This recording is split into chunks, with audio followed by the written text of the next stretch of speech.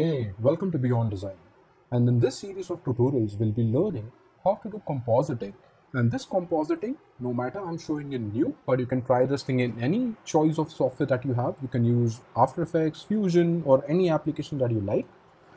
This series is specifically made for students and for artists who are looking to start their career into compositing from other departments. Maybe you're from Roto, maybe you're from Paint, or maybe you are a 3D artist and want to learn compositing.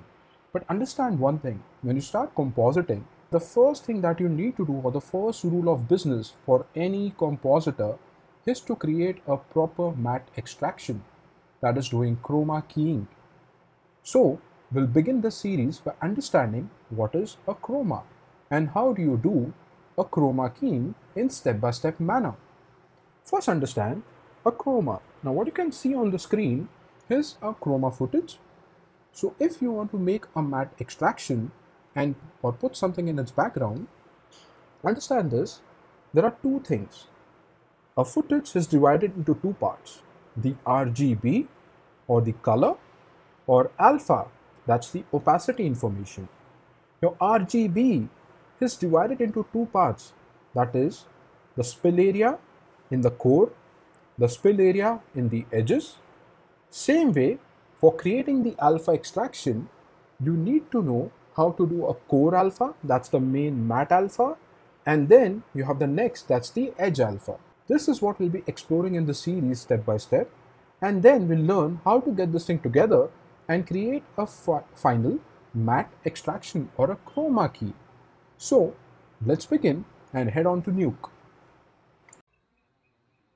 So now that we're in NUKE, let's understand how to despill this footage. Now, as I explained earlier, there are two things whenever you need to create, there are two steps whenever you need to create an alpha extraction, or commonly known as chroma keying. One is creating the RGB, that is a footage which does not have any spill on it. Second is the alpha, that's basically the main chroma keying process that we get stuck up with.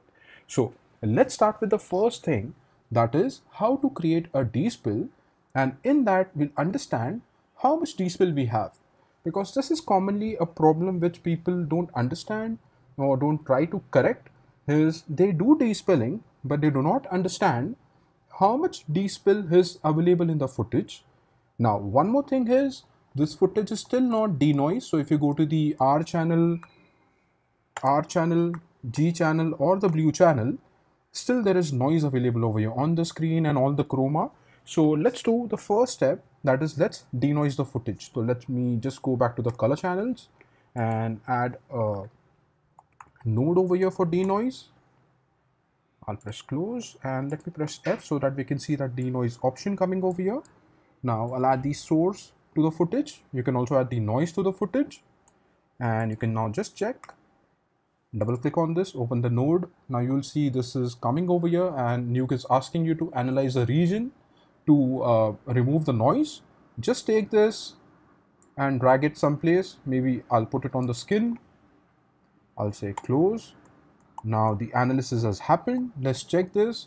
You can just come over here, press D on the denoise and check. Now if you see this, press R and press D on the keyboard. Can you see that? There was noise, now there is no noise. Same way if you go to G channel, now there is no noise, there was noise previously. Same will happen with the blue channel. There is noise, there is no noise right now after the denoise. So what we have done is we have done the denoise. Now remember one thing, when you're creating an alpha extraction, that is what we'll see in the coming classes, you don't need to have the denoise getting applied over there, but people have the habit of adding denoise, so you can just go ahead. But then when you have to do a despill, this would be the first step, that is you need to first denoise the footage. So I'll just keep this thing over here, and let's start by despilling. And the most common technique of despilling is using a key light. So I can just go to key light over here, and I can apply this key light source on my denoise. So this is what we get. Let me just put a node over here, so making it more neat. And simple and sweet, what we do is you have the screen color, you have the R, the G, and the B. Now as we are dealing with the green chroma screen over here, we simply come over here and click over here and say 1, so that all the green in the footage will get removed. and we'll say okay. Now we can't see it because we are not on the key light. So just come to the key light option and you'll see all the green is suddenly gone. So this is how we do despill, and this is generally where we stop.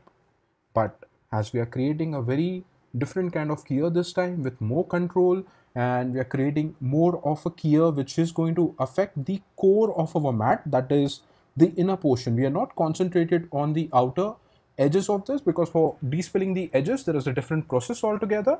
What we're concentrating now is on the core region of your footage. So once this thing is done, let's close this. Now, as I said, how do you exactly know how much spill is there in the footage? Now there is a technique for this. We'll be searching for something called as minus, but because minus does not come by default, I'll just take min and I'll change the mode to minus. Now in the B, connect the key light, and inside the A, connect the footage, the denoise footage. And let me just correct this thing also. Now if you click on the minus, what you're gonna see is the chroma screen or the chroma spill, and this is how you can find out how much actual green color spill is on the footage. So this is a very neat way of finding it out, because once you know this is how much spill is there in the footage, you can easily remove it. Now for removing this, I'm going to take one more step. I'll say saturation. I'll attach this thing to the minus, click on this and press 1, and I'll just desaturate the entire footage. Basically, I'm making my information, the spill information, into a black and white color. And now what I'll do is, I'll take a plus node,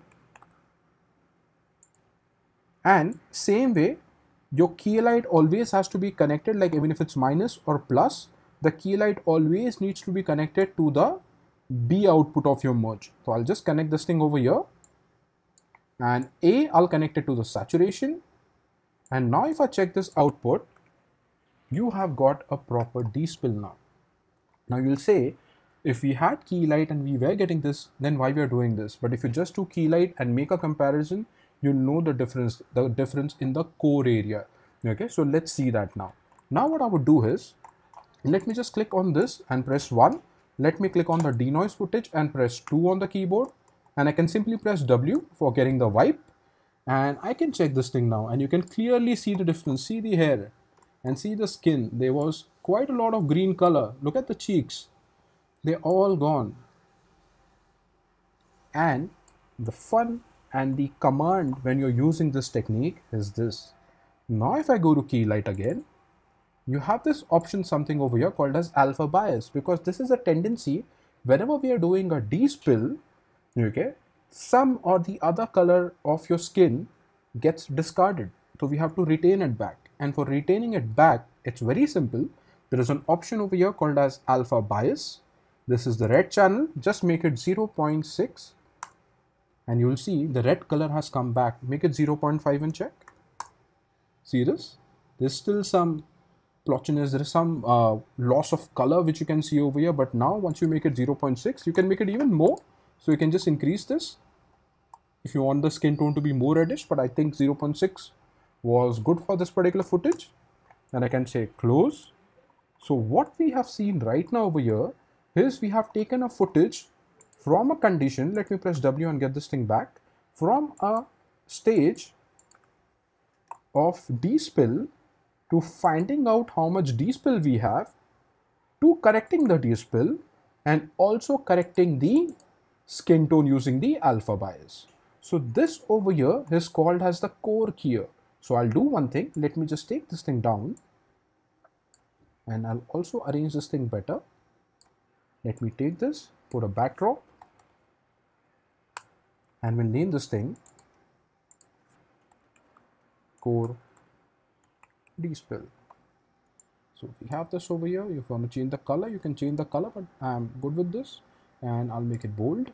So this is the core despill. So now in today's class, what we have seen is the first thing that a compositor needs to know whenever they have to handle a task of chroma keying, that is doing the right despill. And remember, the despill that we have done right now over here is the core despill. Next time, we'll be working on extracting the alpha, the core alpha in this particular footage. Till that time, thanks a lot.